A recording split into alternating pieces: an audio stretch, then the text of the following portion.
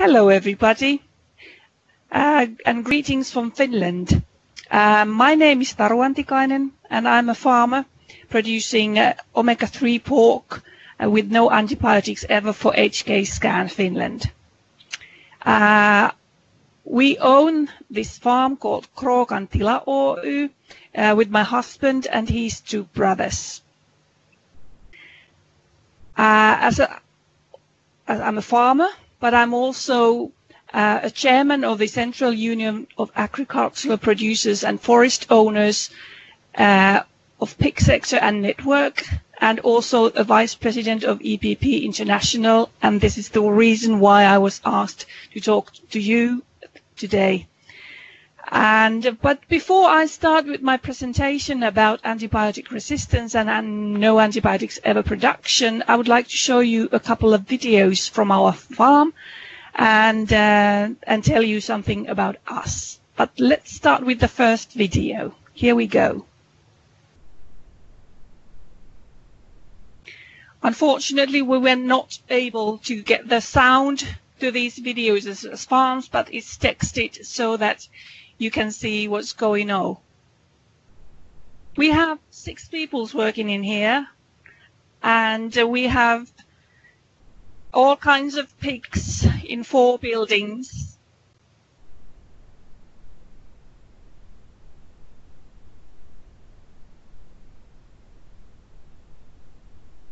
Okay, and then I have another video. Oh, why it's not changing it? Okay, now, okay, sorry about that. Another video. This is me talking about what we are doing and producing, what the pigs are fed with, and all about our other production as well, which I will talk you next a little bit in more detail than in these buildings. But you can see the farm and some of the piglets in these pictures. Okay. So we are a family farm owned by 3 brothers and me. We have been here since 2001, but the whole farm has been in this family since 1912. Our main production line is piglet farming, and but we also have fatteners. We have 340 sows at the moment, and we are weaning 33.5 piglets per sow per year. We cannot grow all of our piglets ourselves, but we are selling 1/3 of our production to another farmer who's also doing this omega-3 pork for HK Scan. For those who are interested in pig production in general, our numbers are pretty good, although we have specialized production, or perhaps even that is the reason for that. This is what you see are the results from this year, and I would say that in general they are pretty good. We have slaughter pig spaces for 1,500 piglets, and they grow really quickly in about 5.2 months. So their growth rate is over 1 kilo per day. And our meat percentage is 59.7, which I can say is for this omega-3 piglet is a really good one. Unlike other farms, we use 4-stage raising. They are 1 month under a sow, then they are about 8 weeks in a nursery, and then we have sort of a early finishing production stage where they are up till 70 kilos, and after that they go to finishing. And they are slaughtered at a live weight of 120 kilos. That's the Finnish way of doing it. And then I will show you a couple of more videos. All these videos are made like the season thing. So this is the winter video. The Finnish has special sort of conditions because the winter kills bacteria And the reason why I want to present these videos in this order is that it sort of leads you to my topic.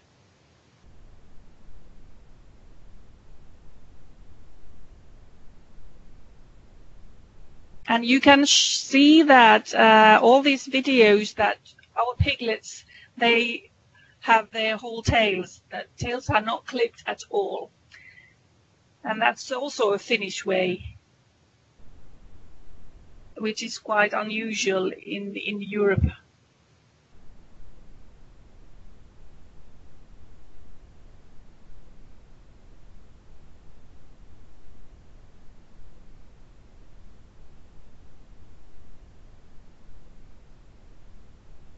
Okay, so that was all about our farm. The next thing I want to talk to you about how it is possible that we can produce piglets without antibiotics ever. As you can see, this is our reality today, but how we have got to get here and is something I'm going to talk to you next about. The Finland way of doing this is based on this One Health concept. I don't know how many of you know about it, but it's sort of a thing which takes into consideration also animal health, but human health, and then the environment. And we have been working on the basis of this concept since the end of 1970s. And this is the reason why we are here today, because we have done this work for a really, really long time. I think we all agree that antimicrobial resistance is a really global, huge cross-border health threat. And we have to do something really quickly unless we want to sort of get into a big trouble when our antibiotics do not work anymore, when you were dealing with diseases. The fight against antibiotic resistance, why do we need to do it? It's because of our health, but also the animal health. And what are the causes which are sort of contributing to this? The first thing is that human beings are not using the whole antibiotic course, which is sort of given to them by their doctors to kill the disease they are using. The other thing is the overuse of antibiotics in livestock and fish farming. And this is something where we have paid really close attention here in Finland. No antibiotics is given to any animals here in sort of in food, feed, or in water. If animal is sick, it's medicated individually. And that's why the figures in Finland are really low.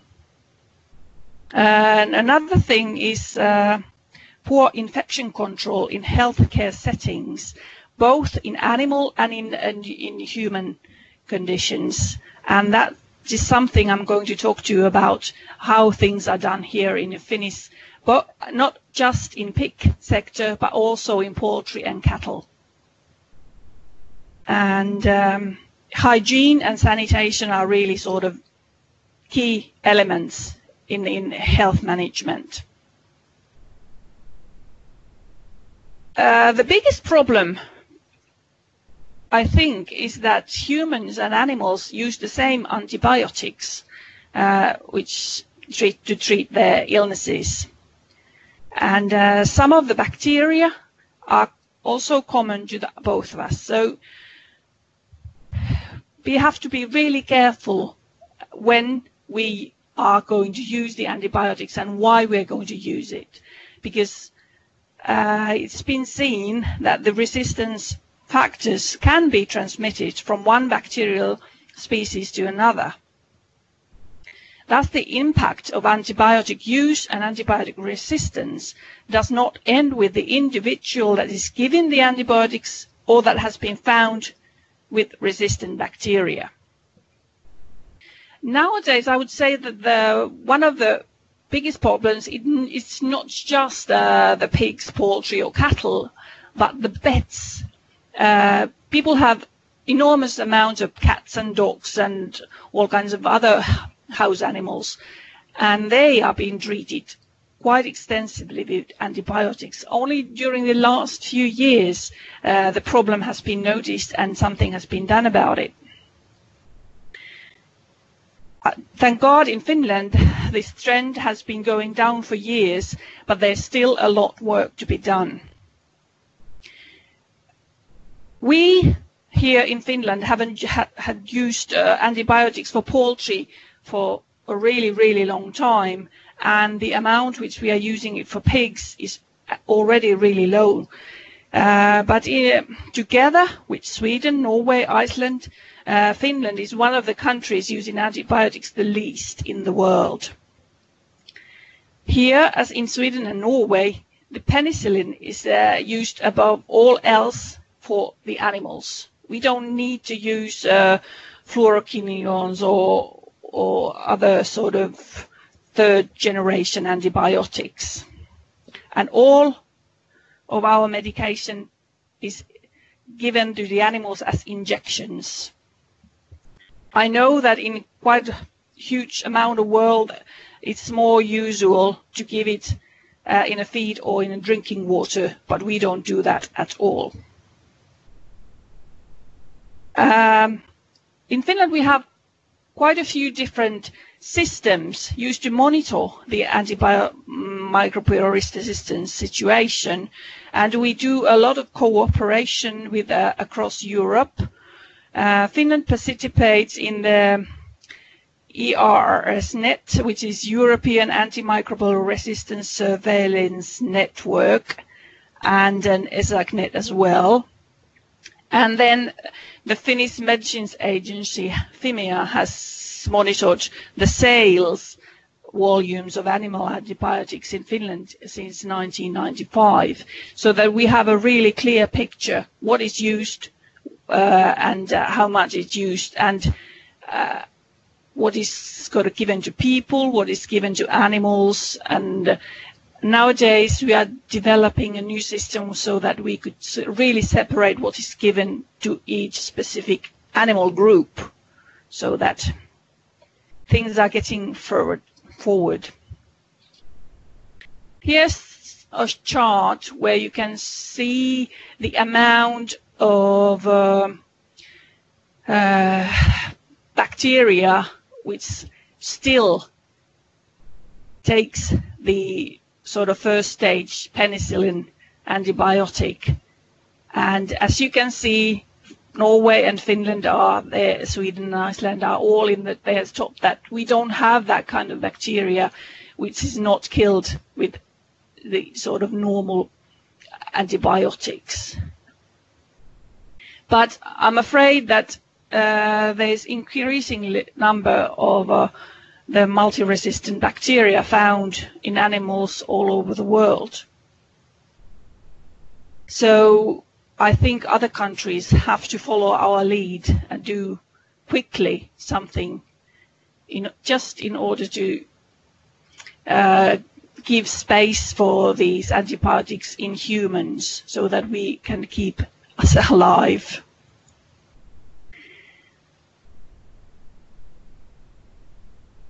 Here is another picture about these antimicrobials, but this is a sort of a specific for pigs. It's a little bit late since it's from 2015, so it's 5 years old, but unfortunately there aren't that many new things, and this is a EU map where you can see which amount of bacteria is sort of still taking the antibiotics well. Okay. So what are the points which we need in order to get into these kinds of results? It all starts from the breeding of the animals. when we get sort of healthy animals with strong legs and strong stomach bacteria and stuff like that, it helps. It maintains the animal health, but also other welfare factors need to be taken into consideration. The feed must be really pure and the water as well. So they have to be monitored. We take samples of our feed a couple of times a year, and the water needs to be tested every now and then so that we can see that there's no bacteria in the water. I don't know if you know, but in all these studies which have been made about the soil and the water, the Finnish soil is the cleanest in the world, and also we have a lot of groundwater which we also can give to our animals in order to provide them the best water there is. They are given the same water as we people are sort of drinking. Another thing is that we have really good housing conditions. This is sort of well-studied fact that they need this sort of solid area for sleeping, and then it's also possible us to give them material to play with and do enrichment material and that. And then there is a really good vaccination program. The Finnish way is that we have this database called Sikava, which means that it's sort of a health classification register for pig farms in Finland. It was founded in 2003 by slaughterhouse companies in order to provide a health classification system, and it is run by different slaughter companies which have created this kind of separate organ taking care of it. It's called ETT, which is Animal Health of Finland.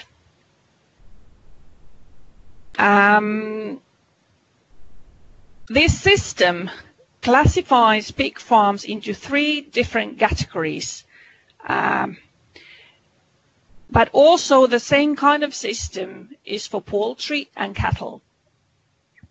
And why this whole system was put together is that we want to assure that our consumers can be really sort of relaxed about the food safety, so that the whole system is traceable and that we can sort of show them that the welfare of the animals is in a really good level. If we look at the timeline, all over the world, at the beginning of the 20th century, the focus was on a single animal. But when the time goes on, then the herds and flocks became bigger ones. Then their focus was on a herd, on a flock. But now, when the food production chain is sort of, in Finland at least, it's integral, so that everything is done from farm to fork. So the slaughterhouses sort of, they dictate us what to do and so take our products, and so that we can actually produce things so that it's all traceable from farm to the plate of the consumer. This is the reason why we have audited all kinds of systems. We have taken into advantage of the new technology, and we have been able to improve our productivity a lot. And all of this is in standards, and it's certified by international. So it's Kiva certified, ISO 9001 certified system. This is a voluntary system, sort of, but because the slaughterhouses are running it, about 96% of Finnish pig producers are joined into this system. Otherwise, they are not be able to sell their piglets or slaughter pigs into these companies. They if they are slaughtering themselves, they don't have to join it, but it gives a lot of benefits. So even those kinds of people who are running their own little slaughterhouses are joined into this. So how to sort of all the money is coming from the industry and the producers, so that government authorities, although they are working in cooperation, are not buying for this. And it's a win-win situation for everybody, because we can do a lot of things to improve our production, and then all the things which is recorded can be used to show the authorities what is done, how it's done, and the veterinarians are really closely linked to this as well. The SIKAVA requires some things from the producers. First of all, we have to make a contract with our veterinarian. In Finland, the veterinarian must visit the farm at least 3 or 4 times a year, but in our case it's 8 to 10 times. And every flock has to be checked by the veterinarian, or it's not allowed to be sold to the slaughterhouse. And all kinds of information has been put into that SIKAVA before, and the veterinarian is sort of checking it. And the other thing is that with the SIKAVA and a lot of cooperation with our slaughterhouses and authorities, we have been able to eradicate quite a lot of diseases from Finland. We do not have salmonella, enzoonotic pneumonia, mange, antibiotic rhinitis, or swine dysentery. We don't have a PRRS, and we still do not have ASF, which is our biggest fear, because ASF has been found quite close to our Russian border. But a lot of work is required in order that we have got here. For example, we still have some cases of salmonella, but that means that all of those pigs which have got salmonella, all of the animals from that farm are culled and sent to the energy. It's not eaten, that meat at all. And a lot of work is done in cooperation with a lot of people, so that this farm is disinfected and nearly new built in a couple of times. So that this is a big thing here in Finland, and we have to pay quite a huge amounts of insurance for the insurance companies, so that we can keep this situation. What is also done in SIKAVA is this, in cooperation with our veterinarians, is the vaccination protocol. We have to deworm all our animals, and we have to use painkillers in castration. If you are not using painkillers, then you have to find another way to castrate your piglets. I mean, you can use a vaccination or not. Well, the slaughterhouses are not accepting pigs without castration, so some other methods need to be done. Then we have these biosecurity instructions which has to be followed, and also the semen and animals are not allowed to be brought yourself. So 2 of our biggest slaughterhouses, they own their own company which produces semen and then brings in the boars, which the semen is taken, and it's sort of distributed to the farmers all over Finland. And also the feed, you can't just purchase feed wherever you want.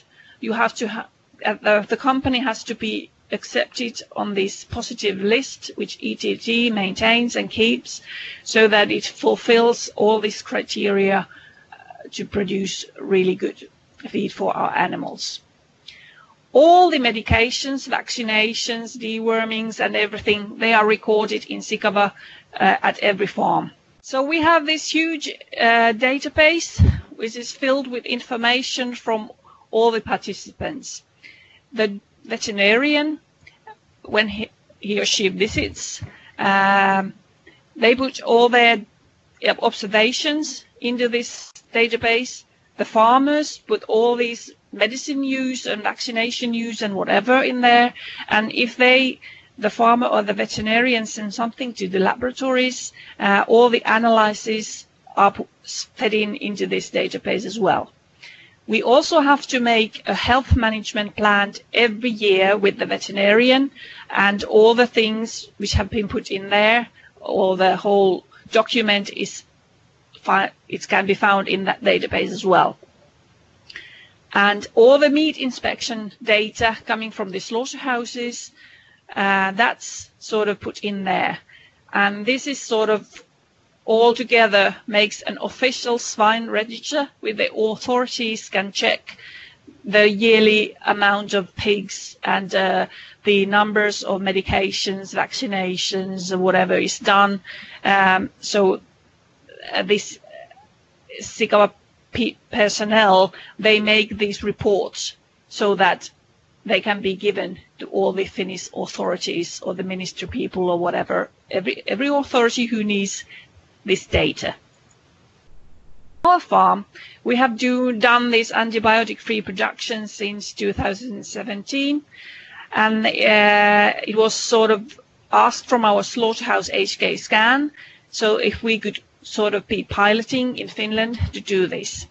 And we have been producing this omega-3 pork without antibiotics ever since. We have been in this omega-3 pork since 2011, which is the time it's been produced here in Finland. But we wanted to lift the level because we saw that it was possible to do it antibiotic-free. So why it's done is that HK Scan wants to have this really luxury quality meat. So we have been exporting this to China for a couple of days. We have a company there who's working together and sort of backing it from the frozen meat which is taken there. But in our farm, this means that we don't add antibiotics neither to the feed or the water.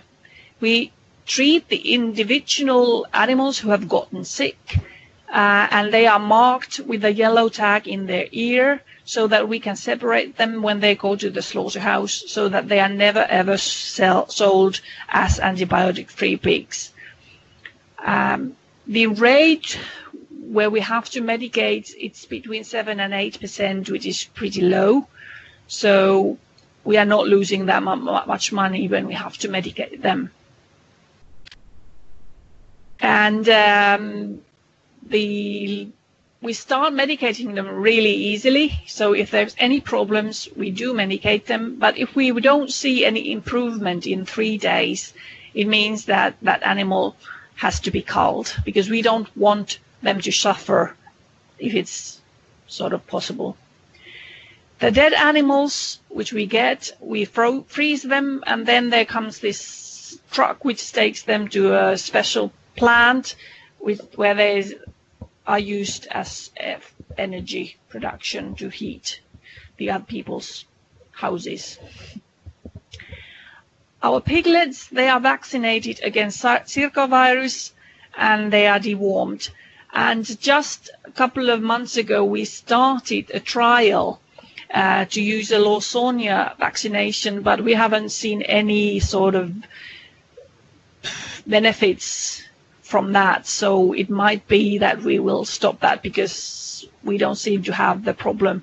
But we just wanted to do a test if we could even improve even more our production with that. The sows, they have sort of a normal vaccination scheme which is used all around the world. I don't know if this has helped you in any way to do it, because the thing is that we have been working on it for 40 years. So, and the general level of health of pigs in Finland is in such a high high level that I don't know, it's quite difficult to get into. But a new thing in this Sikava is that we are using a new this sort of biosecurity app. It's called BioCheck, and there are quite a few steps which have been evaluated. So it's the purchase of the animals and semen, and then you get points from that, how well it's done in your farm and whatever. Then there's this transport of animals, removal of manure and dead animals. That's one category. So that's how much your animals are moved from one farm to another, and how hygienic are the circumstances in that, and how do you deal with the dead animals and what's done with them and stuff like that. A third category is feed, water and equipment supply. So how the feed is provided to your farm, and where you get your water, what kind of water, where do you buy your equipment, how do you store them before use, do you do something with that before. And then there's this personnel and visitors. How do your personnel go into the house, what they do there, and how do you allow your visitors, what they are required to be. And then there is vermin and bird control. Is it possible for you to lock down the things that vermin and bird are not allowed, will not be able to enter your farm? And then there is this environment and region. And this is sort of external biosecurity. So you get 1 point from that. And then there is internal biosecurity, which is disease management, how the farrowings and suckling period are handled, and then how your nursery unit is handled, and then fattening unit, how it's handled. Then we check the messes between compartments and the use of equipment, what's done with that. And finally, there's cleaning and disinfection. And again, all of these are measured separately, and then all together you get a score of how well have you done in scope, we can say Finland, or in the whole world, because this is a concept which is used all around the world, not just in Finland. And this is a really good sort of a tool to improve what you've been doing in your farm. I really do hope that this has been sort of a illuminating thing and given you ideas how antibiotic-free production is possible and how you could go through towards that. But I'm not saying that it is easy. And at the end, I want to show you a video which is filmed in our farm where the 2 Michelin star chef Kam Fung Chu, or I don't know how his name is actually supposed to be said, but he's in Hong Kong. He's from Hong Kong, and he visited our farm a couple of years ago, and we made a sort of advertisement film with him. So, let's see.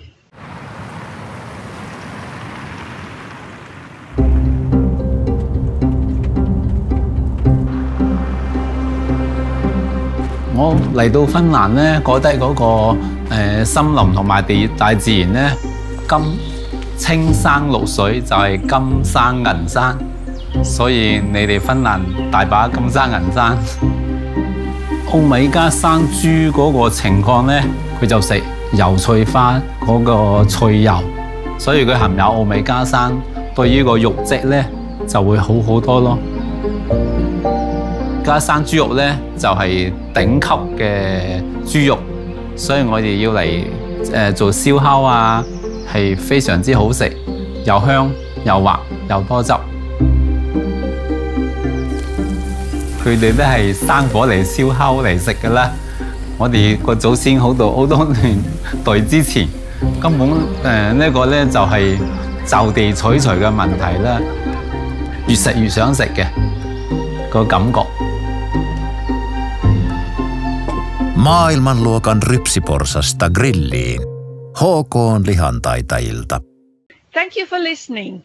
I hope you got something out of my performance, and I hope that the interpreter is able to sort of get my idea and convey my message to all of you. I wish you all a really nice autumn and all the best with your struggle with ASF in China. Thank you and goodbye.